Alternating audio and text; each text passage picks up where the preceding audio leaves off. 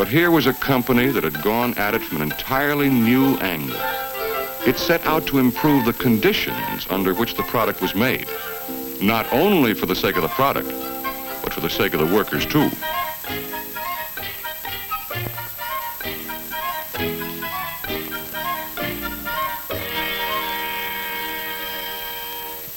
They were given the first daylight factory.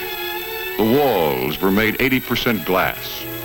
The first welfare department for employees was established, which has been the model for industrial relations ever since.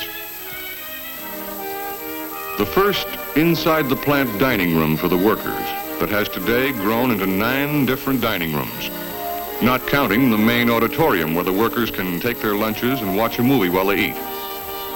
It is a common saying around Dayton, you don't have to carry lunch buckets to NCR. You get a home-cooked meal in the middle of the day, just like home. And a choice of pleasant surroundings where the folks can eat together and talk over problems or just have fun. The first factory medical section with free company doctor and nurses in attendance. Sick benefits, group insurance, and so forth. Some of these ideas came from the employees themselves. Suggestion boxes were scattered through the factory and office buildings, another first in industry.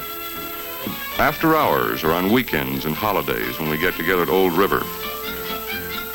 The park created by the company for the employees a stone's throw from the plant. By golly, NCR isn't only a good place to work, it's a way of life. Right within the family, our people have every chance to upgrade themselves. Our NCR evening schools, the first of their kind, have been running for more than 50 years. Nor do we consider that our responsibility ends at the factory gate. Every week in the year, several thousand Dayton children swarm to the Saturday morning free movies and other entertainment in the auditorium.